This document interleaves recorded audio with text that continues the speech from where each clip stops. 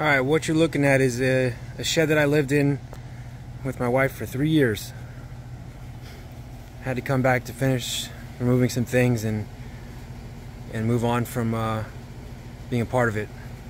But I'm going to give you a small tour of, there's the doggy door, for example. My pups used to go in and out of this. All 4 of them living in here with us. Had a magnet up here to hold that on.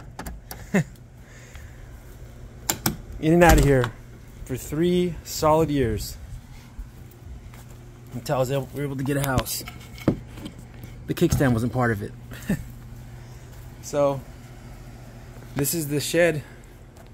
I cleaned it out best I could with all the tools I had laying around. Keep in mind it is pretty dirty right now because it's been unused for about 2 years now, maybe 2.5 years. Didn't get to finishing everything I wanted to finish. I bought it, you know, all like this originally. It was just, you know, classic TUFF SHED stuff, and then added, you know, the best example of what I can say the work was that I did was probably the roof. I put a brand new roof on it. You can see that by the greasy head, that's where I was sleeping. Queen size bed right here. All the clothes, all the food. 55-inch TV there. The heater here, the refrigerator there. Stand for like whatever other crap we had. Dog beds. Boy, it was a doozy. Looking back on it now, I really don't think I could do one day going to work or something in the morning, coming from here. But somehow, if you've lived in a place that's not of the normal, you adapt and you kind of just keep moving on, which changes the way you see a place of living. I know in some of my videos I probably mentioned having lived in a shed at some point, but I've never exposed it to a camera before. Some very dark days in here, literally and figuratively. The first days of buying this thing, I had to break it down, you know, by walls. I had to rip the roof off, take each stud off. Each wall came apart. Wall, one piece wall, and a very heavy aluminized steel foundation that is massive. Probably weighed 700 pounds. A U-Haul truck, oh my god, I had to hit up some extra help and pay some people some money to help me move things around. You know, I mean, that doesn't look pretty, but it is fully insulated, as winter can be kind of bad out here. Definitely a lot of rain. I remember it flooding out here in the front area, and water never got up to the steel area because this is on a foundation of concrete, but it was definitely some strange times. I had a whole fence out there that corralled my dogs in so they could go in and out all day while we were all at work. And I had a little AC unit in here. But boy, good times, the bad times.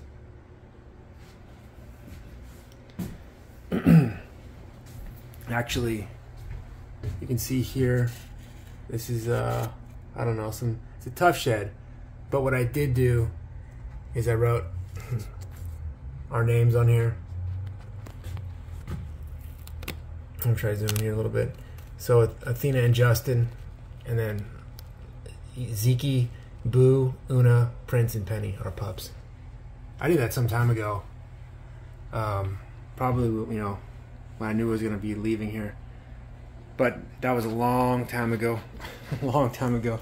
As you can see, the dust that developed in this place alone, because I had set it up next to basically what was grass at the time, which quickly turned into dirt. In the dry summers, a lot of the dirt would come in the room, and it was a constant effort of keeping the place clean. But like I said, it is crazy how much you can adapt to almost anything.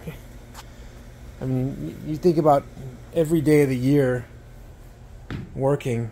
I can't even remember if I was working the same job or a different job. I don't even remember, honestly. It's kind of a blur. A lot of my life in the last 5 years has been like that. A lot of stuff going on. But, you know, I'm lucky to say... Yeah, all good. Thank you.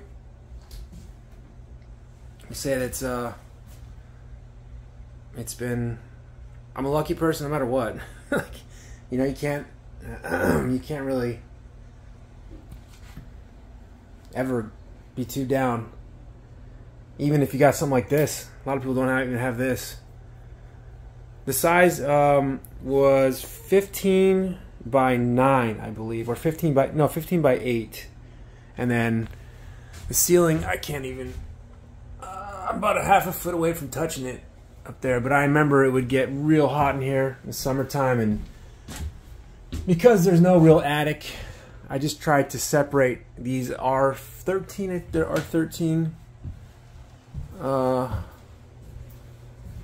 They're R13 or 15, I remember.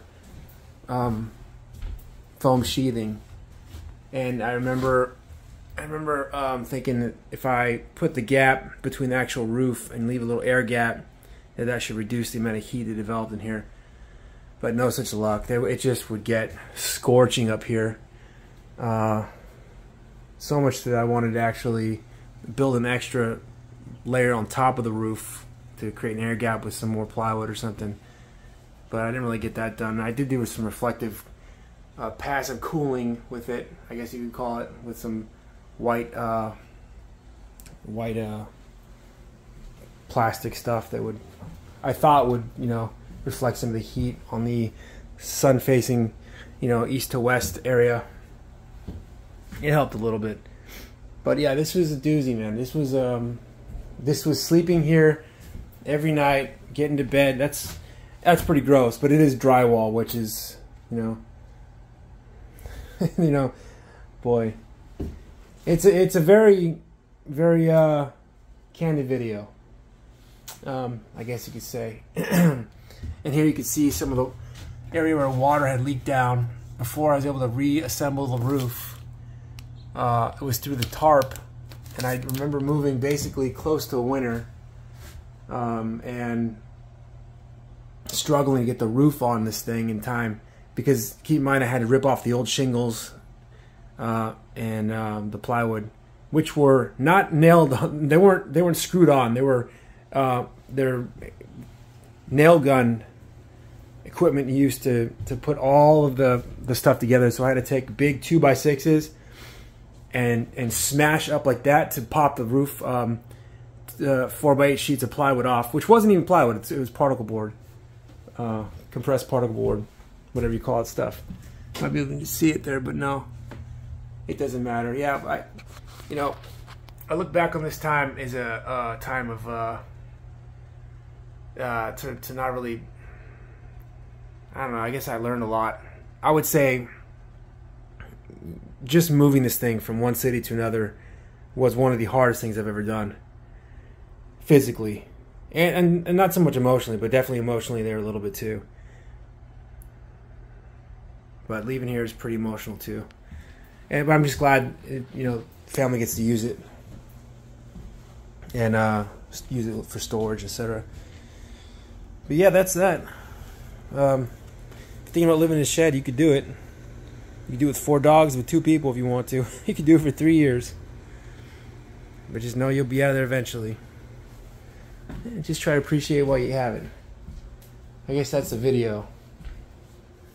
You know. Alright, well, thanks for watching the video. I hope it's not too sappy.